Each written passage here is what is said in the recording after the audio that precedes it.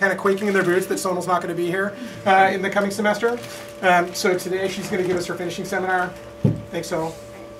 Thanks, Jim, for that very generous introduction. It's really an honor to get to be able to address you all, having sat in that seat for so many Wednesdays. It's really fun to be up here.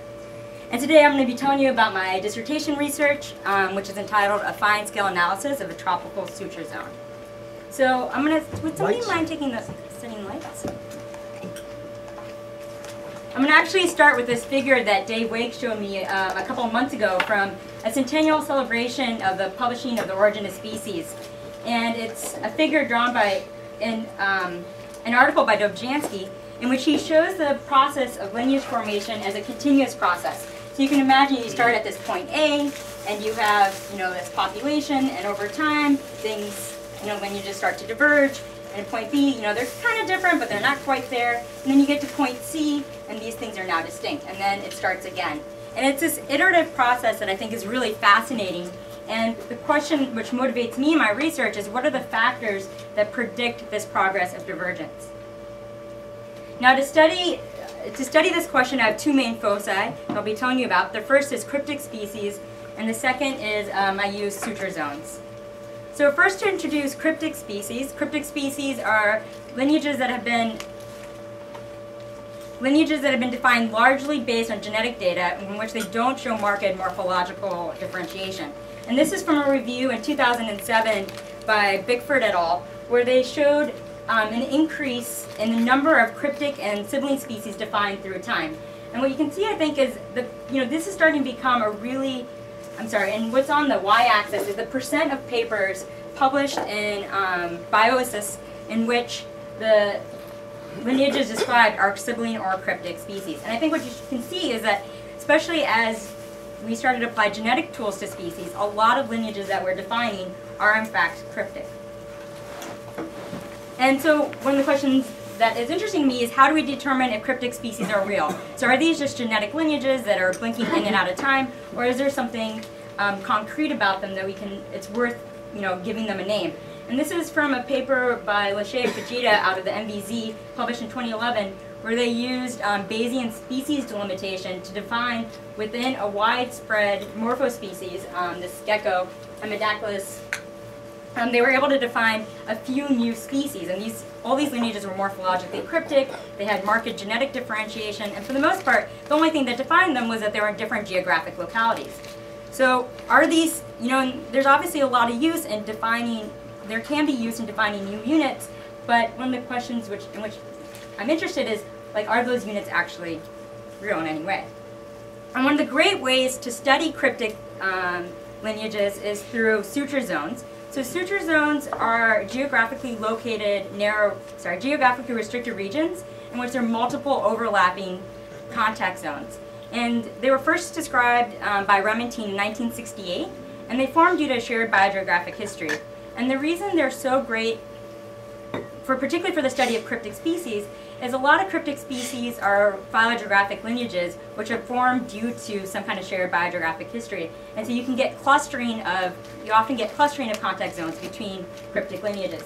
And so in this paper, a meta-analysis by Svensson et al., they showed concentration of contact zones throughout the United States, and you can see there's a real concentration of contact zones through the Rockies, for example, which is a very dynamic region.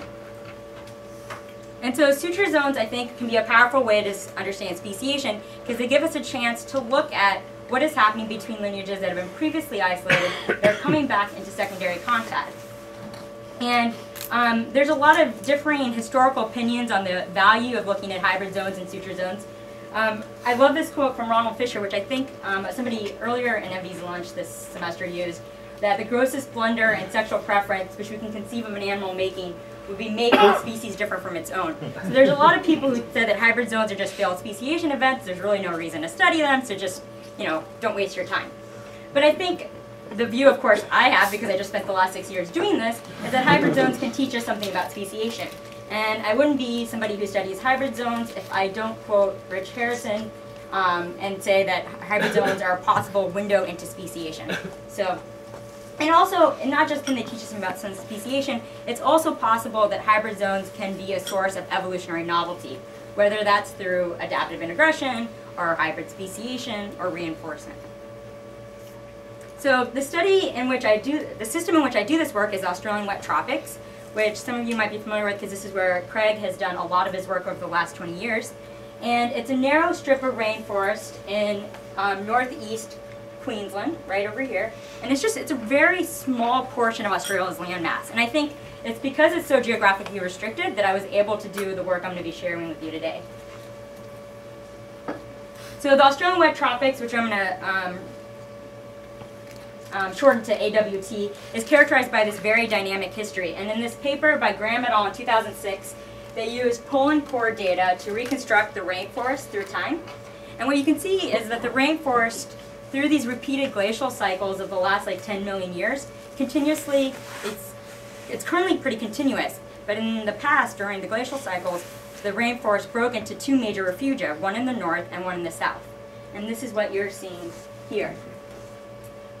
And so what happened during that time is the rainforest retracted to these two major refugia, and the animals and plants, which are restricted to the rainforest, also retracted to these two refugia, and you have a population in the north and a population in the south. And they remain isolated from each other for long periods of time. And what that led to is these periods of long isolation led to deep genetic divergences within rainforest taxa. So here is just a smattering of reptiles and frogs that live in the wet tropics. This is comparative phylogeography work done by Schneider and Bell et al. And what you can see, these are all phylolineages within a species. And in each of these networks, there's a population in the north here, which is in black, and a population in the south, which here is shown in white, and there's quite a big genetic break between them. And so you can see this for pretty much every single taxa that's been studied in the wet tropics, you can see this break. And when Bell et al. Went back and looked at some of these same contacts with nuclear data, which you can see in these networks down here, they confirmed these results. And so, since the last glacial maximum, about 3,000 to 8,000 years ago, expansion out of these refugia led to suture zones. So we have this northern refugia and the southern refugia. The populations expanded out of the north and the south, and they met in this spatially clustered hybrid zone, contact zones. And so this suture zone consists of at least 20 lineage pairs meeting in secondary contact. In the figure on the left, each of these red lines represents one of these zones of secondary contact. So each one of those red lines represents a contact zone between lineages within a morphospecies. And there's great taxonomic breadth in the contact zones that we see. You can see some in lizards, some in frogs, marsupials, and there's even some work done by others in plants where plants also show the same break. One of the cool things about this suture zone is that the genetic divergence between the lineage pairs varies a lot. So this is just mitochondrial genetic distance between the lineage pairs that meet in the contact zone. And you can see the range in genetic distance is anywhere from about 1.1% to about 18%. So it's a big range. But what's surprising is that despite some of these lineages being quite divergent from each other, there tends to be almost no morphological divergence. So there's a lot of data on this slide, but the main take-home point, these are the three lizards species I focus on. I'll be telling you more about them later. And then these are the different lineages of which I study. The main take-home point, though, is that these are just PCs summarizing the amount of variation across the lineages, is that there's very few red stars because there's almost no morphological variation among lineages within a species. And when there is morphological variation, it's like small in a biological sense, right? It's like a couple millimeters in head length. So they're actually quite cryptic, and when you have them in the field, you can't tell them apart, which made it, as you can imagine, quite challenging to actually identify the contact zones. A question I always get is, well, surely there's some kind of environmental gradient that's setting up these hybrid zones. A lot of contact zones in nature occur on an environmental gradient, and there is an environmental gradient. This is some bioclim data summarized as PCs. The x-axis is PC1, the y-axis is PC2. The blue dots are from points sampled from the northern refugia. The green dots are points sampled from the southern refugia. And the orange dots are from the ecotone, or the location of the suture zone. And there is an environmental gradient, but it's quite broad and quite, like it's not, there's no absolute ecotone. And so, given all that, I think this is an excellent system for comparative analyses of diversification. And in my thesis, I focused on these lineages here within 3 species complexes. Carlia rubra, you know, like after 6 years, you think I'll be able to pronounce it. Carlia rubra. I'm not going to even try it. The red-throated skink, Carlia, Lampropholis codgeri, and Saproscincus lewisi, and Saproscincus basiliscus. This is an ultrametric tree, so it gives you kind of an idea of the different levels of genetic divergence among these lineages. They're all closely related and ecologically similar. They're small brown forest leaf litter for rainforest skinks. And so I think it's because of their ecological similarities and where they're closely related that allows this to be a nice comparative system. And just to show you where they are on the map, they're here on the map.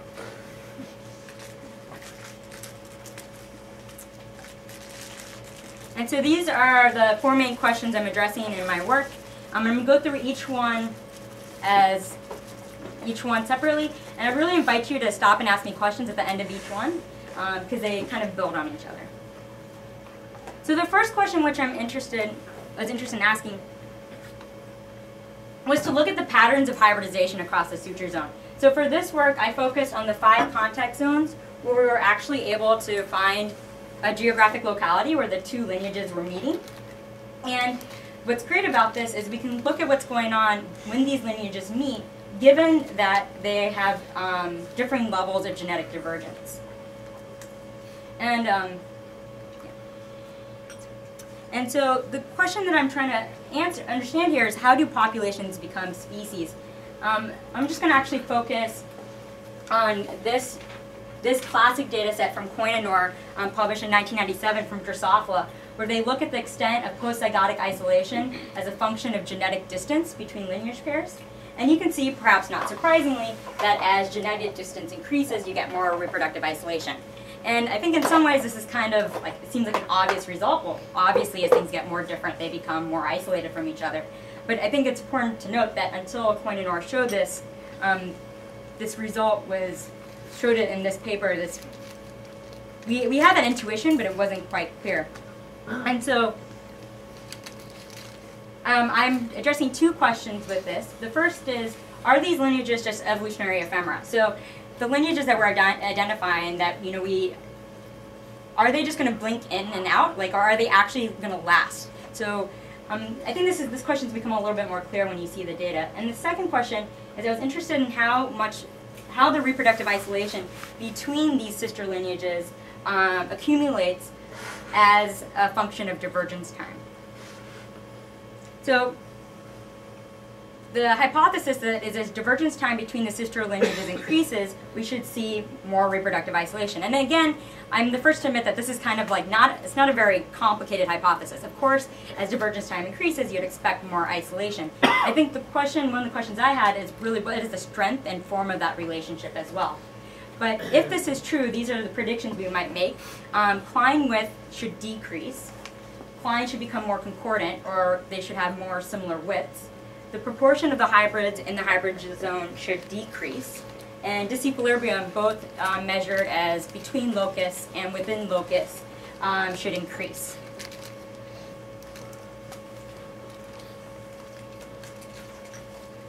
And so the basic approach we used with this work is, we first identified populations represented here and here that were geographically far from the context zone. And the reason we wanted to make sure they were geographically far from the context zone is we didn't want to sample any populations that contained recent integration. And so we used those data from those populations, we collected transcriptome data, to both infer demography and develop markers. Then, using those markers, we collected dense samplings of populations through each contact zone, and we genotyped them at 10 nuclear loci and 1 mitochondrial loci and we use those data to infer the extent of reproductive isolation. I'm just going to jump right into the data. The first important step was to to provide a context for all this work, is we wanted to understand the divergence history of these lineages. And I did this using a program called DADDY, which is very similar to IM in what it's trying to do, but it uses a much different kind of data. It uses a site frequency spectrum. I'm happy to talk about the methods later. I purposely left a lot of the methods out, just as a point, because a lot of this stuff has been published or is in press, so we can talk about it after if you guys are more interested. And I'm also going to introduce now a convention that I'm going to use for the rest of the talk, which is I always am ordering lineage pairs in order of least divergent to most divergent from left to right, or when I put them top to bottom, least divergent to most divergent.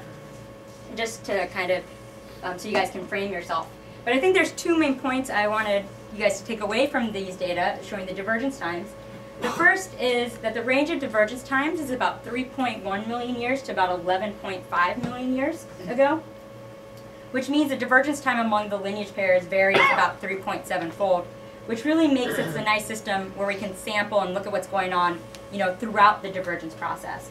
The other important take-home point here is that M, or the effective number of migrants, is very low in this system.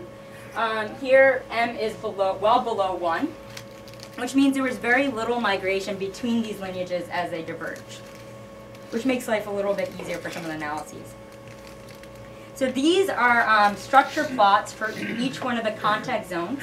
For those of you who aren't familiar with these, each bar here represents one individual, and the proportion that's orange versus blue represents how much of its genome comes from one parental lineage versus the other parental lineage.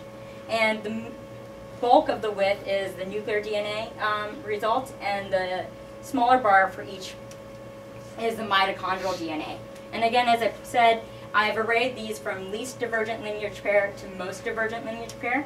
And one of the reasons why it's very convenient to study these lizards is that they're super dense, and even me as a somewhat subpar lizard catcher was able to get really decent sampling, which was really useful to be able to power these analyses.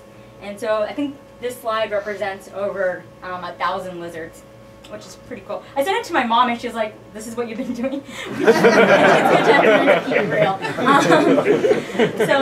But anyways, the main point to take from this, I think, in general, you can see that as we step from less divergent lineage pairs to more divergent lineage pairs, integration extent decreases, such to the point that we get to this lineage pair, and there's no obvious evidence for hybridization.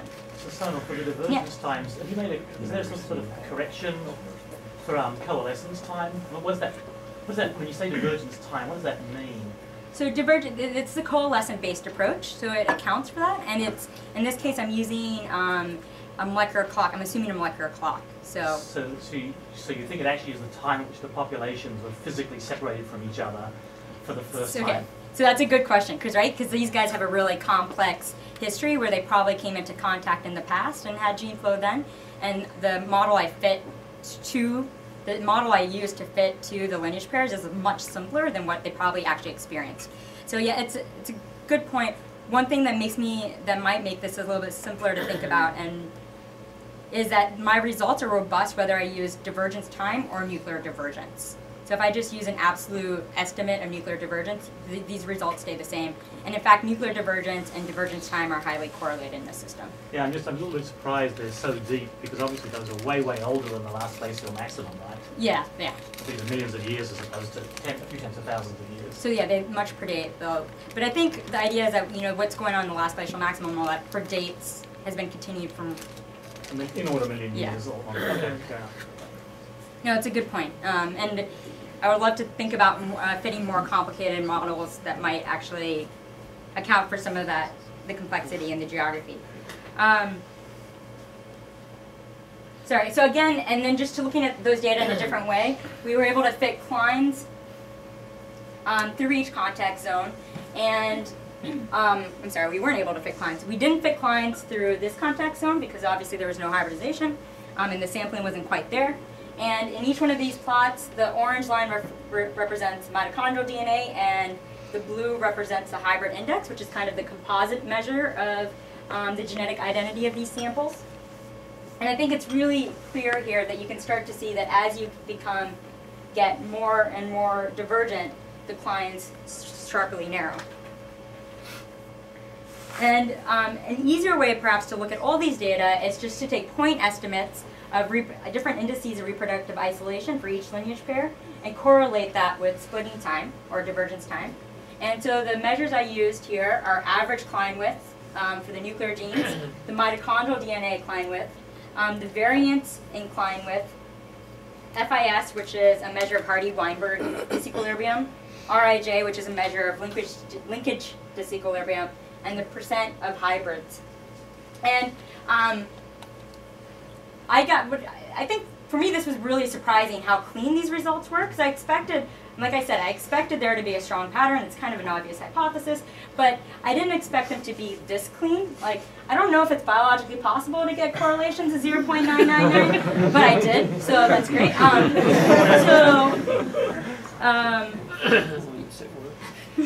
Yeah. So I think the reason these patterns are so clean is, I think what we're seeing here is the fact that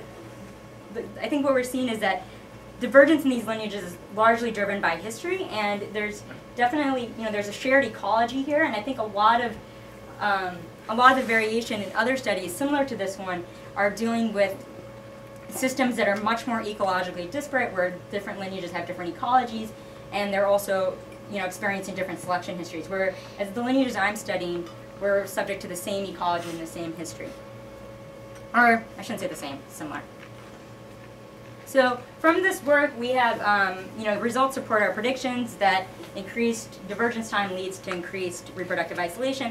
And I think more importantly, though, it shows that for some of these lineages, like these two here in particular, and these three in particular, that we can see, marked reproductive isolation, strong disequilibrium, strong, very few hybrids, very narrow clines, even though these lineages are cryptic. And so phylogeographic structure is, an important component of biodiversity. And I think these results help support that claim. Before I jump into the next thing, are there any questions? But do you think also that the fact that they're so closely related to each other means that their mechanisms of reproductive isolation might be similar, and if they all have some kind of linear relationship with time, then that might be another reason why you find such consistent results? Yeah, that's a cool question. So yeah, especially because they're morphologically cryptic, if they're so let's think about pre-zygotic cues, that since they're morphologically cryptic, if they're cueing on something, maybe it's probably, and they're also fossorial, so they don't spend a lot of time looking at each other. They're probably cueing on something ordinate based, right? Mm-hmm. And so maybe that's shared, or and I also think, I'll talk a little bit more about this later, but I think post-zygotic mechanisms are probably really important in the system. Yeah. I had a question on those graphs that you just showed. Yeah. So is it the same data set used to calculate the splitting time as the parameter on the y-axis? That's a great question, and no. So the data on the x-axis are calculated, go back, from these populations here. So the x-axis is driven by these data, and the y-axis is data from these populations. Thanks. Yes.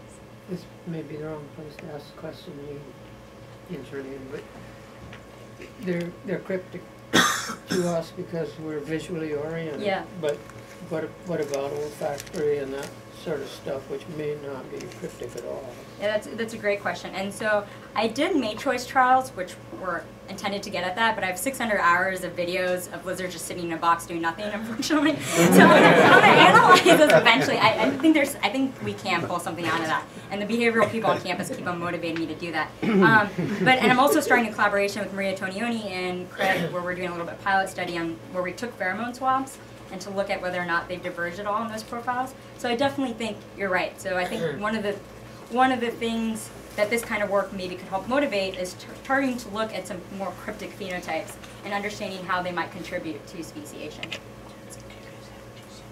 All right, so one of the questions which followed from that is what led to divergence in these lineages? And this is work that I published with Craig in molecular ecology. And in this, I'm actually focusing on the anomaly in this system, which is a contact zone.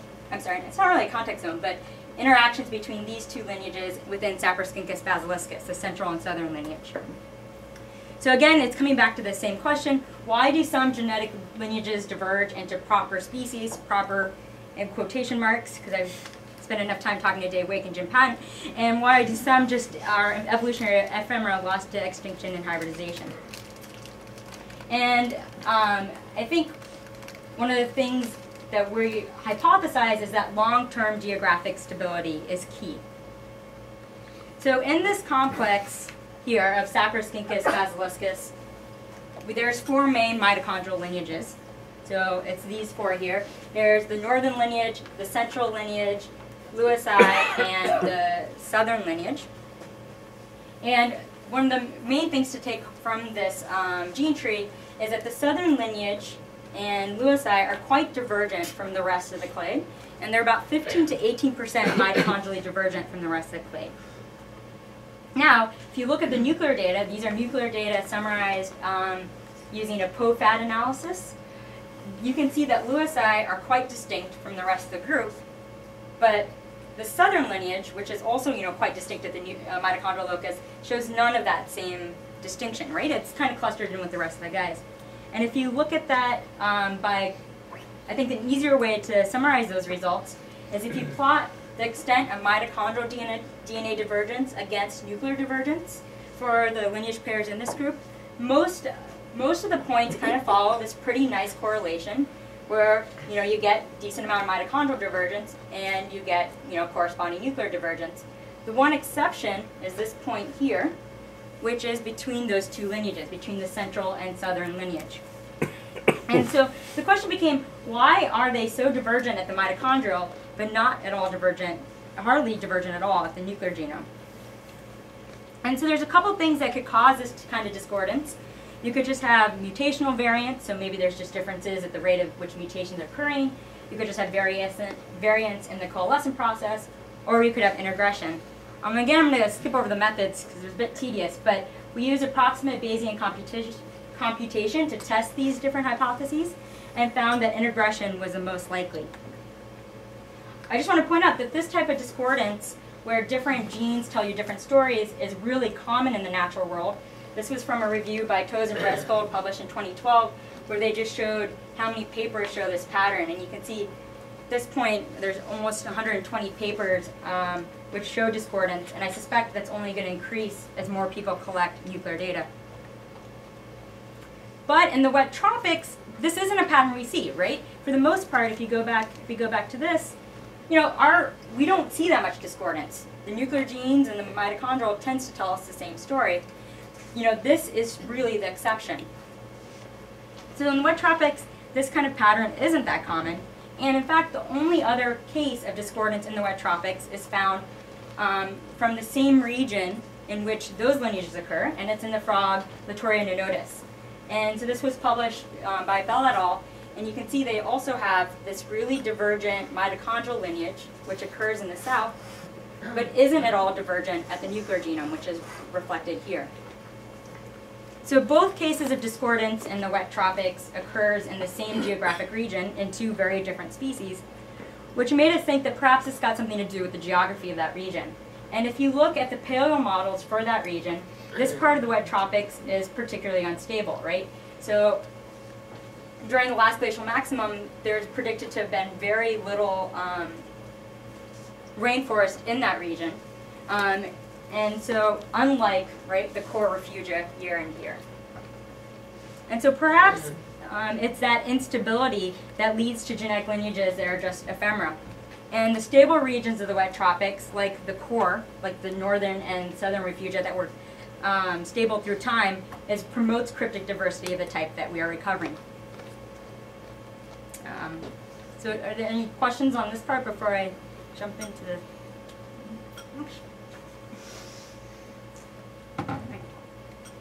So this kind of gets at the question Dale proposed, which is what maintains divergence in these lineages. So, it's all well and good that these guys are reproductively isolated from each other, but obviously it would be great to have an idea about the mechanisms. And so to do that, we did a little bit more fine-scale analysis of one contact zone which is between Lamprepholis codgeri central and Lamprepholis codgeri southern. And this work was published with Craig in 2012 in Evolution. And some possible hypotheses that could explain, I just want to remind you what the patterns are in this context zone. Let me just actually do it this way. So this context, no, this is not the good way. Sorry. All right, so just to remind you, this is the context zone we're studying here more in depth. So it's this context zone where the clines are very, very narrow. So what are the patterns that could explain those narrow clines? Some possible hypotheses, none of which are mutually exclusive, are recency of contact. So maybe these lineages just came and met each other yesterday, and there just hasn't been enough time for hybridization and integration for the clines to get wide. Another is that maybe there's an environmental gradient. There's a lot of great systems, like Paul's work, where there's an environmental gradient that's helped structuring the narrowness of hybridization clines. Maybe there's a sort of mating. So maybe these guys are able to distinguish each other. They're not mating that often, and that's leading to narrow clines. Another possible is selection against hybrids. Here, I said intrinsic, but it need not be intrinsic. Selection against hybrids. Let's keep that more general. And so this hybrid zone has 2 points of contact, which is pretty convenient. The first is here along a highway. And let me tell you, you haven't lived until you've sampled on a highway. I got hit with a rum and coke can, and I was like done that day. And then they also meet around this lake, which is, it's about 5 kilometers around the entire lake. And in both cases, we were able to sample decent population sizes. And at both places, we recovered the same patterns, which are limited integration, so we see very, very limited integration. Very narrow clines that are coincident, which means that they're geographically co-localized, and we see strong disequilibrium. So I just to kind of emphasize how narrow these are, you can start at point A, and it's pure of one type, and then you move 300 meters, and it's pure of the other type. So it's about a 300-meter transition in genotype.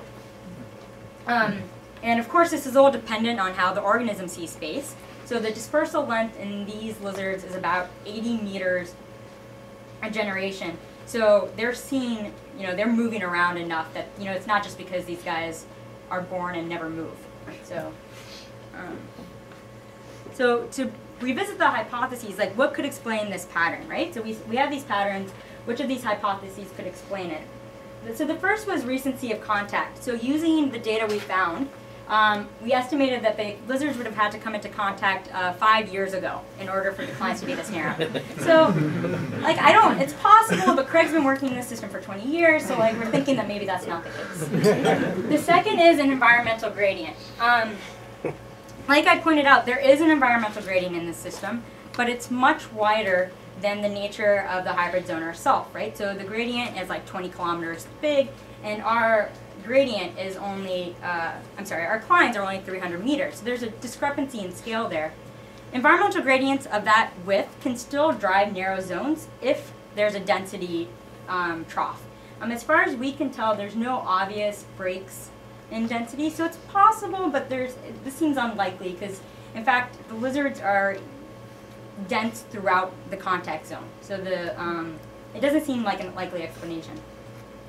There could be assortative mating, which is why I have those 600 hours of lizard videos, which would help test that. I'm going to get a little bit, but I also did some simulations to look at the effect of assortative mating on hybrid zone width.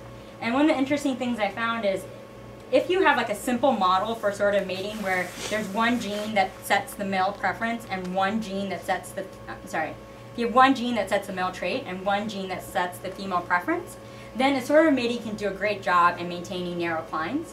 But if you have a complicated genetic architecture where there's multiple genes influencing the male trait and perhaps multiple genes influencing the female preference, assortative mating actually doesn't do that good of a job of maintaining clines.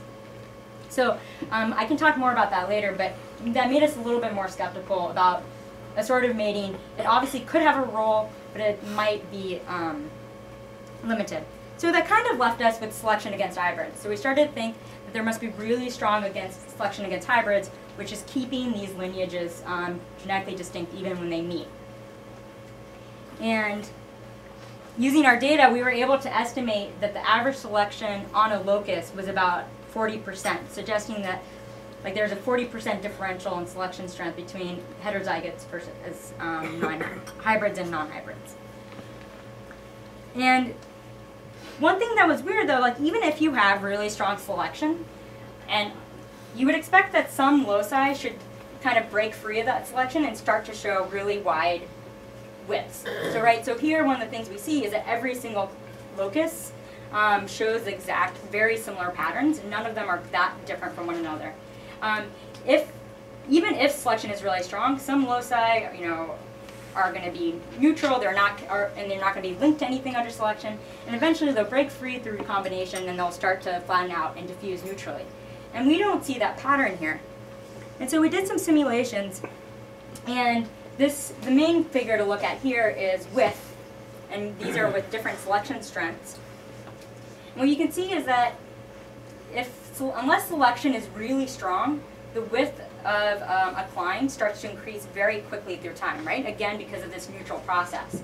And so in order to maintain really narrow clines at a locus, if it's not under selection, total selection on the organism has to be really strong. So these results made us think that total selection on the hybrids in the system must be really strong.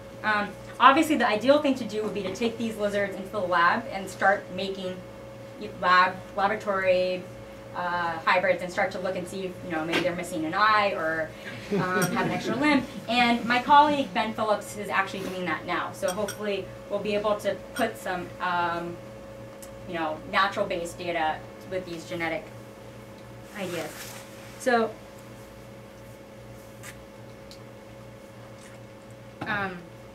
thinking about what's maintaining divergence in these lineages, we think selection against hybrids, probably in the form of incompatibilities, like Dobzhansky-Mueller incompatibilities, probably are maintaining lineage boundaries in this system.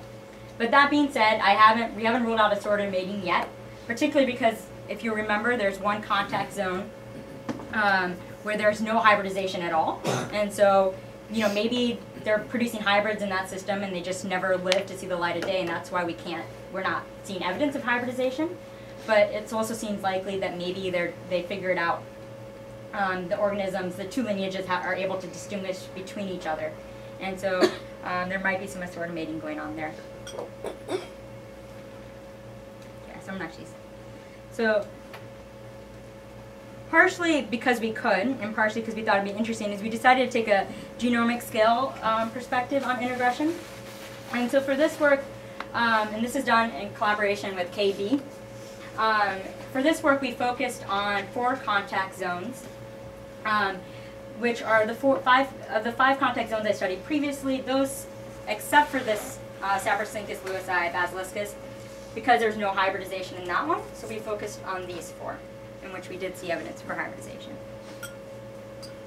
And so again, our predictions that are in the more highly divergent lineage pairs, the extent of integration is going to be more limited than in less divergent lineage pairs. And that this is the prediction that's a prediction more about the role of divergence history in influencing integration. But we were also interested in looking at what's going on in the genome. So obviously we're going to get a lot more loci with this study. And we're interested in saying, okay, given integration within a contact zone, there's obviously a range of cline widths. What are the predictors of that range of cline widths? Is it just random, or does selection history at a locus influence the integration patterns at that locus? So the prediction is that maybe genes which have been under selection throughout the divergence history of these lineages are also going to be outliers in integration extent. And so just to revisit this figure, we used the same data. We used data from these isolated populations to infer selection at each locus. And then we used the same individuals collected through the contact zone. We pooled the populations, and we used exome capture data to infer integration. I guess I'm not going to get into the methods here, but exome capture data allows you to collect a targeted subset of the genome for a huge number of individuals.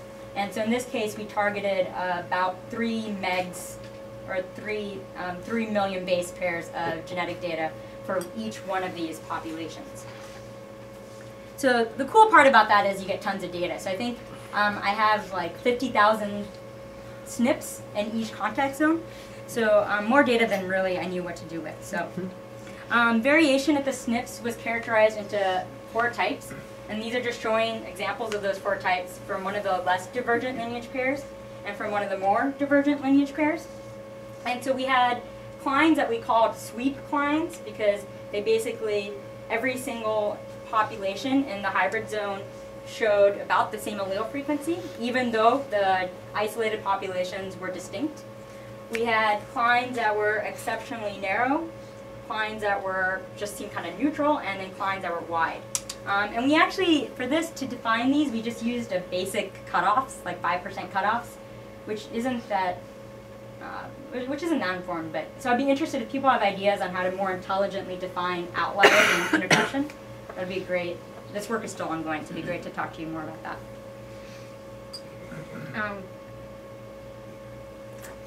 I think this is one of the main figures from this work, where we're looking at the distribution of cline widths and cline centers across the contact zones. And this represents about 10,000 clines for each one of these contacts. And this really recapitulates the results I showed you at the beginning of my talk, where you can see that cline width increases in more and less divergent lineage pairs. But I think it really just takes home like how pervasive this pattern is and how it's true across the genome. And you can really see like not only is the width exceptionally narrow, but the range of widths is also very narrow. And this inspired a little take home that Dave said to me, which is history cleans up messes, which I think really is clear, right? So in this less divergent lineage pair, there's tons of mess, there's tons of noise, and as the lineage pairs become more and more divergent, you really start to see the distributions narrow in and close in and become neater. And I like that idea that history is cleaning up messes. I'm going to skip this in the interest of time. I want you guys to be able to get to class. I think I have time to share this. What we did here is we looked at, let me back up. This pattern shows patterns of integration across the contacts. Now, we looked at what's going on on a locus by locus basis. So there are 4 metrics we calculated to kind of look at what's going on in a locus by locus basis. We calculated the FST at a given SNP. We calculated the FST at a given locus. We looked at the net divergence at a given locus, and then we calculated a commonly used metric of positive selection, DN, DS, also known as omega. And we looked at the correlations between these different metrics and cline width, predicting perhaps that, we'd see some kind of correlation. The reason there's no R-squared values or no p-values are because all the R-squared values were around 0, and all the p-values were correspondingly insignificant. So really there was no real pattern where the selection history at a given locus predicted its integration patterns. So I'm going to, again, skip this in the interest of time. And so in this system, demography seems to predict integration patterns much more than the selection history of a locus. And I think the main point take home from this is that messy patterns across the genome tidy up over time. So to conclude my entire talk and my work is that I think cryptic species are a real thing. And I think there's a couple things that are interesting to think about if that's true. One is it begs us to look at divergence in cryptic phenotypes. So whether that's looking at things like chemosensory or physiology or perhaps life cycle, perhaps lineages are diverging in these more cryptic phenotypes, and that's driving lineage divergence.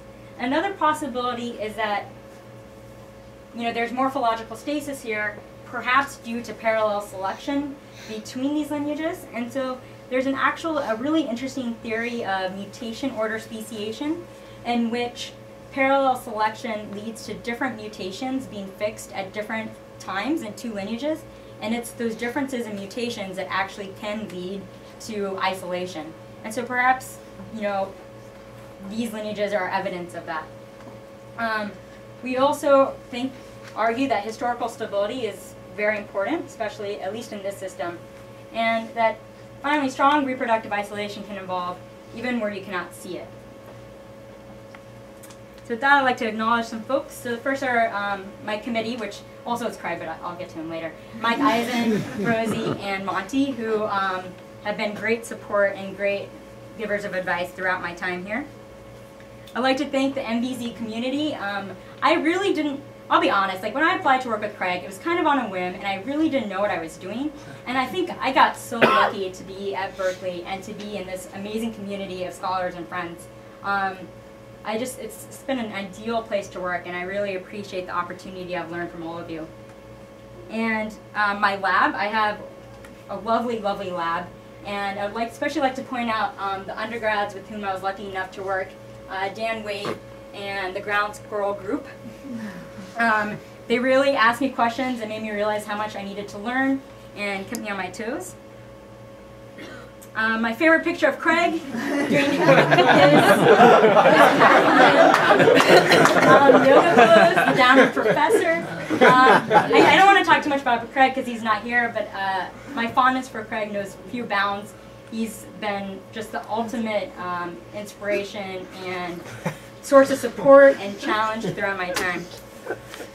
And of course, there's tons of other people who helped and people who gave money. And with that, I'd love to take any questions.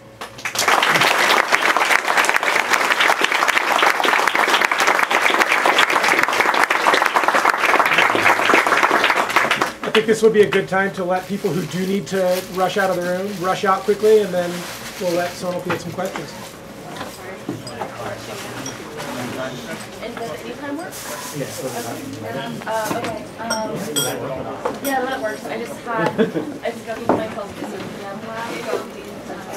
Like 1 to 3, but I didn't shift it to like 2 to 5. But I'll call her. Like around that. Hustle on out, people who are hustling out.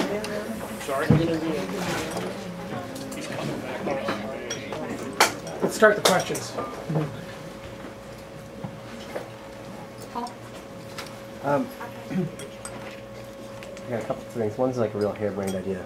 Well, maybe I'll say that for when talking to you personally. All right. So how about, I guess, the one where the genome scan approach? It seems like here you have two areas where you have no kind of ecological difference between these morphotypes, but that approach seems perfect to compare maybe across a real environmental gradient. And if so, what would you predict then? Like, would you get, like that in DNDS, would you expect that to be correlated really spatially with the environmental gradients?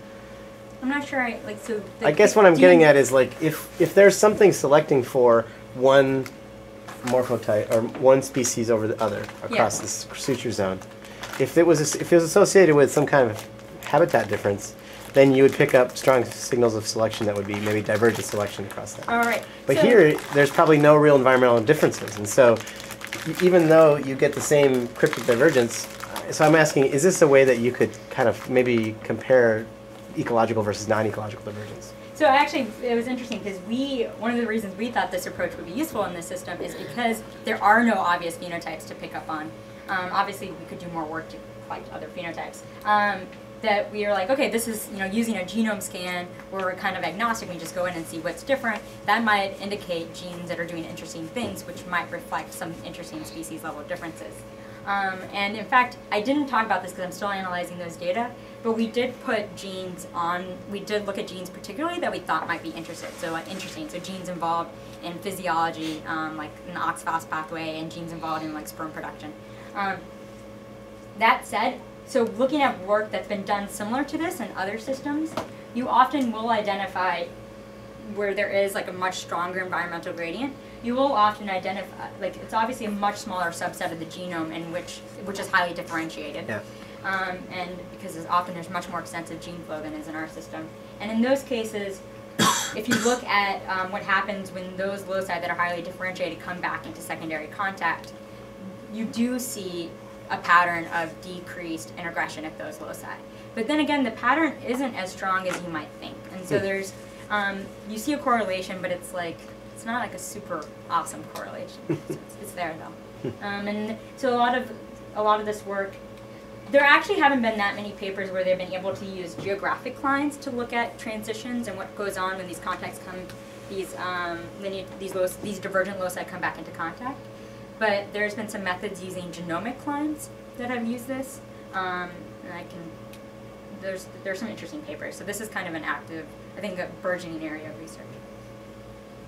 Yeah, Roy.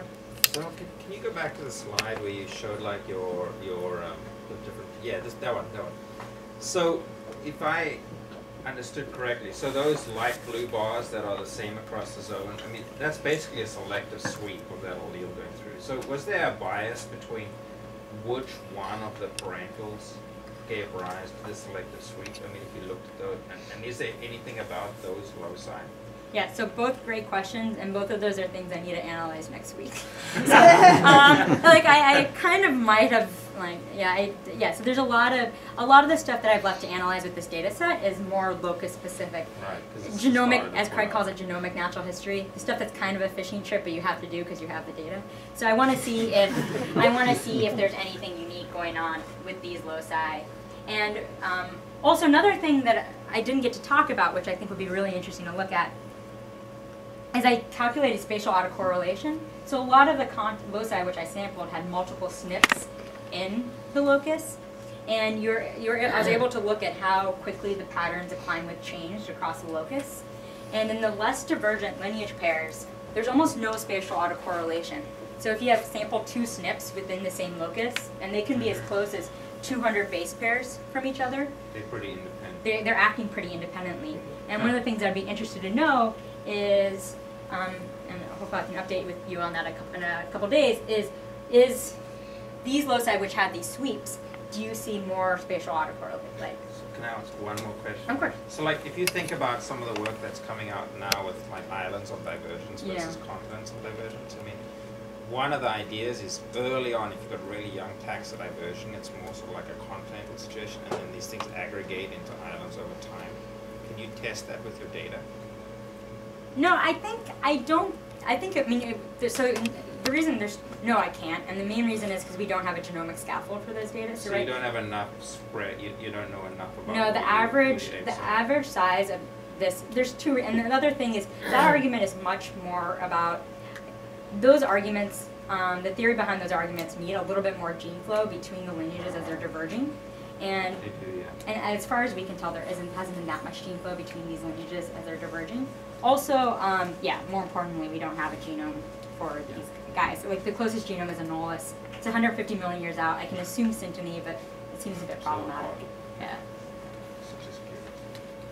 Yeah, Jim. I have one quick question about this, and I have a separate question actually, if I can ask it. So, just so I understand this correctly, if you go further outside, away from your contact zone, these things have different.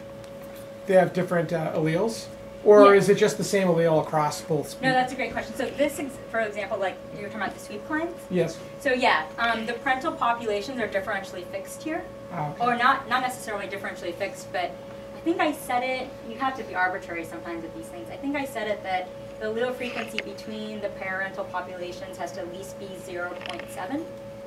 So like at least 0.3 and 1 is 1, and then.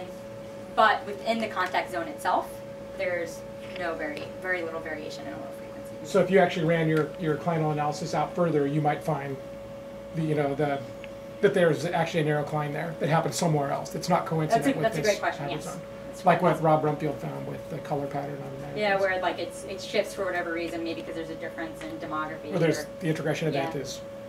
No, it's just definitely totally possible. And that's actually an interesting point, and I would. That's one of the challenges I've had with this data set is that clines are both conditional in their center and their width. And like thinking about how to analyze both those at the same time has been actually a little bit challenging because it's intuitive how to handle one or the other. But when you have a displaced center, that could also be some evidence of some kind of aberrant integration pattern. What I've found though thus far, just by summarizing the data quickly, is that most of the things that have a really displaced center tend to have a really, really wide cline. And so I just think like it's just putting the center, like there isn't that much signal in the data, and it's just putting the center wherever. If it was an offset cline, do you think those might be individual genes that where you would actually find a relationship with your DNDS ratio, like if they were in your selection? Maybe. Might be worth considering. Ask another question. Yeah, of course. So it's the same question I asked you after you talked at my lab meeting. Yeah. Maybe you've thought about it and have an answer for it. So you I don't remember. I was really tired that day. I just you got back to Australia. You won't remember it. That's true. So you painted this really interesting picture where the age of the divergence is correlated with the amount of gene flow, like the width of the clines, and it works for 4 of your 5, but it doesn't work for Saproscincus, Basiliscus, North and Central, right? Yeah. So I'm just gonna go back to this one. So what Jim is talking about is this pattern here, which I very conveniently skipped over because it confuses the story a little bit. Where the northern lineage has has largely integrated into the southern lineage, the central lineage. And if you look at, in fact, if you look at the clines, the only reason we knew that we actually had picked up on the cline is because I very luckily happened to have one nuclear locus which showed a cline there, and then I had the mitochondrial DNA, so that made me think that, okay, maybe we picked up on something real. Now, if you look at this at a genomic scale, because now, I was able to look at these data again with more data. You've got the mountain. It's like a mountain to me. Yeah, there are mountains, right? There that we go. one. Yeah. So I have about 50,000 SNPs that are segregating in between these two lineages. At about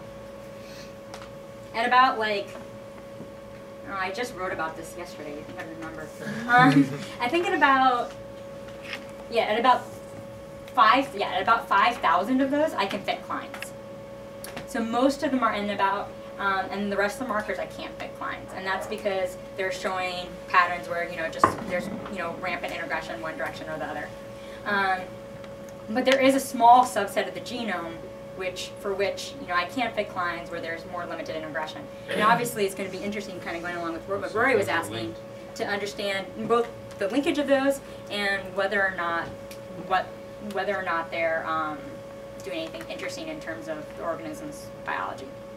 So it's actually It's totally an exception relative to the other ones. Right? Yeah, it is.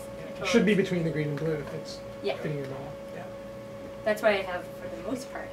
That's like the craziness, right? Yeah, if you look at all at the symmetry of your clients, or so essentially if stuff is moving more in one direction versus the other. Yeah, I do. I can just pull that. I have that figure, so I can just pull it up.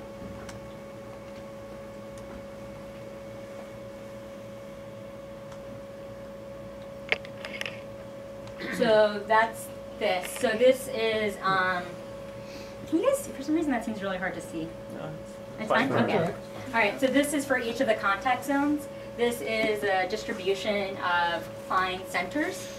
And is there a better way to measure symmetry? Because I just looked at the skewness of the distribution. So if you guys have a better idea, that'd be great. And you can see definitely for these two contact zones, there's some real asymmetry. And so when I just saw 10 loci, I saw that asymmetry too, which made me think, I was like, oh, I don't know, is this due to selection or is it just due to demography? Being that I see this with so many more loci, I'm more inclined to think that this might be indicative of some kind of demographic processes. But it's hard because I don't know of any good way to model the demography of clines, like hybrid zones. We know we have a really good way of modeling demography of two diverging populations, but how do you model the demography in a hybrid zone? It's something that I think is worth thinking about. Yeah, well, if you theory people would like to help, then play a game. I have a data set. You could calculate amount of overlap. So just like area under a curve, you took each side and you put them together. So Okay. percent, basically just percent overlap. Okay. Yeah, I don't know. Because I use some measure of skewness of distribution. Skewness is part of it, but it's not the whole story. It's is not it? the whole thing. Yeah. Okay. Area under curve. But yeah, they are. I think visually you can see there's there's a lot of clients whose centers displace this direction. There's a lot of clients whose centers displace this direction. I think your statistical test for skew will give you the first approximation. Okay. But yeah, why that is interesting, and I'm inclined to think it's demography because it's such a big chunk of loci. But I mean, that's just my intuition, and my intuition's often wrong. So. Yeah, okay, so maybe just, so I mean, since Craig worked in the system for a long time, do you know if the clients or the context zones are moving at all, or? That's a great question. So Craig has been working in this system for a long time, but only one of these hybrid zones has been published previously, and that was described in, it was published in 2006, but they started working on it in 2002, and that was just this contact zone here, Carlia. I'm not going to say it. But in this context zone, we have data from about 10 years ago, and in 10 years there hasn't been a shift, which you might predict. But yeah, good question. So if there was a shift, you should have expected to see it maybe 10 years, at least if it's moving at a decent speed. Yeah, Rosie? So Sonal, if this, I was just thinking, if this is on the way to generating another new species, I would have thought that if you found organisms that were somewhat more stenotopic, that over their history, over the last whatever million years, these systems you did place, then you would have had a kind of species pump effect in other lineages that were slightly more stenotopic. Do you find that? Have other lineages that are somewhat more specific habitat-wise been looked at in this kind of context? Yeah, so see what the next step is if you assume that this process is going on, and looking at organisms that show factors that would enhance this what you see. Yeah, so if I'm understanding your question correctly, so you're asking if could this, is this been an important source of biodiversity in other lineages which are more, in which there's more room for more ecologically driven? Right. So if you extrapolate into the future, you can do that instead by looking at groups that just show these traits a little bit more acutely, that they show more habitat specificity, and so that these barriers are going to be more pronounced. That's an interesting question. So I'm trying to think. So maybe in the frogs. So because the frogs a lot of these frogs tend to be a little bit. So the species that I study are edge species. So they hang out in the edge of the rainforest. So some of them can hang out in pretty marginal rainforest. Whereas a lot of the frogs in the system are a little bit more restricted to the rainforest. But there's an interesting pattern also in the frogs where a lot of the things that are more recently diverged also show morphological divergence and divergence in call and divergence in mating behavior. So the frogs seem to be doing, I think the frogs are the most natural counterpoint in the system, and they seem to be doing things a little bit differently. I don't know if that's quite... So has the system though ended up serving as a species function? You see what I mean? Because you're saying here that this is heading towards speciation. This suture zone is I mean, species are I think because it's a weird. I mean, I guess it's in some sense. I don't know if this system, calling it a species pump, just confusing because right now these. I guess the reason when I'm getting a little confused by it is when I think about species pump, I tend to think of species that are overlapping, and for the most part, these lineages that these new lineages that we're going to describe, and we're actually going to put names on some of these guys. They're not. They still are parapatrically distributed, and the area of syntopy is very limited. So alpha diversity in the entire region is increasing, but not geographically. Alpha diversity isn't in a more limited sense. So your expectation going into the future will be that they will always stay apart. Oh, I see what you're saying. Oh, okay, no, that's interesting. So I mean, yeah, if they're truly ecologically equivalent, like we're saying, then that shouldn't happen, right? One of them should go extinct, or something should happen first. But I don't think they're equivalent, so maybe it is possible for there to be greater overlap in the future. Tension zones, I don't know how long tension zones can be stable for the break apart. That's something to think about. Can I ask a follow-up to that? Yeah. So I know that Carlia is a diverse group with a lot of additional species outside of this area. But is that the case for the others? Because could Saproscincus and Lamprotholus be examples like this, right? Just the older splits that happen in the same system, but now they are sympatric with one another, and we're just looking at the more recent, the recent process as it's continuing. Or are these things broadly distributed in New Guinea and whatever? No, so outside? Lamprifolis and Sapropscincus, they're also diverse groups. Lamprifolis actually has an interesting pattern where Lamprifolis consists of two major clades, rainforest species and non-rainforest species. And the rainforest species are all quite morphologically conserved and show very little morphological diversification, and the open forest species are quite morphologically variable. But even then, there's very few, I don't know of any cases in Lamprifolis or Carlia where any of the species coexist within, like where there's any syntopy between species within a genus. Right, but the genera occur together. Yeah, and then in Sapropscincus, though, there is co-occurrence. There's Sapropscincus tetradactylus, which co-occurs with Basiliscus. So, and in that case, though, it's really different, right? Because tetradactylus is really small, and it's like very, very small, and Basiliscus, of course, it's like a more normal-sized lizard, and so they're quite ecologically divergent. But I think a lot of the divergence in this system tends to be the depth. Oh, and I see also the question you're getting at too. The depth of divergence. When you put the depths of the divergences within these morphologically cryptic lineages in context of the greater species phylogeny, these aren't that much younger than those depths, those breaks between morphologically described species within this complex. So there's not like, it's not like they're special. They're special, but they're not that special. All right, I'm getting a little more confidence in my harebrained idea now. Okay. So kind of follows up on these ideas. So like, what if? I mean, when I was in this system, and I was also a below average collector of this Kaguri with Craig. I didn't get hit by a can. I was kind of struck by how similar a lot of the environments were. And so today, and maybe in the recent history, these environments are really, really similar across this context now. But as you were saying, the divergent times are really in the scale of millions of years, right? So in the past, these ancestral species could have been inhabiting extremely divergent environments. And so my harebrained thing is to add another possibility to your list besides stabilizing selection and recent contact, and that is, what if they used to be morphologically very different or somewhat different, Yeah. and then they've experienced directional selection or convergent selection basically to have the same phenotype now because they're all in the same environment. And so that's kind of a different possibility, but it would be that means that all that incompatibility would have had to have kind of evolved sort of in the past, because there used to be this conflict of hybridization, because phenotypic intermediates might not have been favored in the past, but now it really doesn't matter, but the incompatibility has already evolved because of past divergent selection.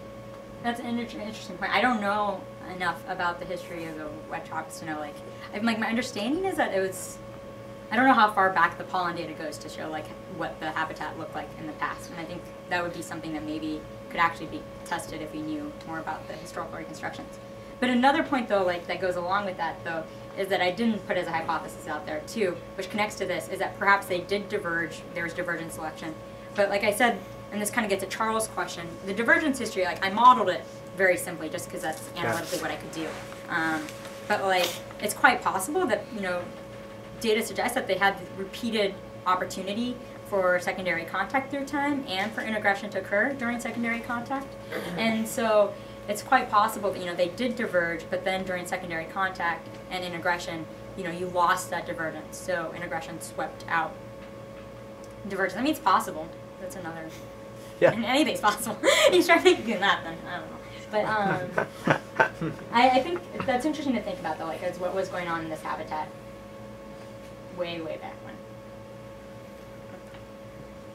All right, we have to let Sonal off the hook now. Let's thank her again. No.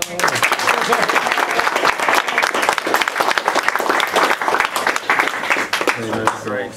Excellent. No, not that.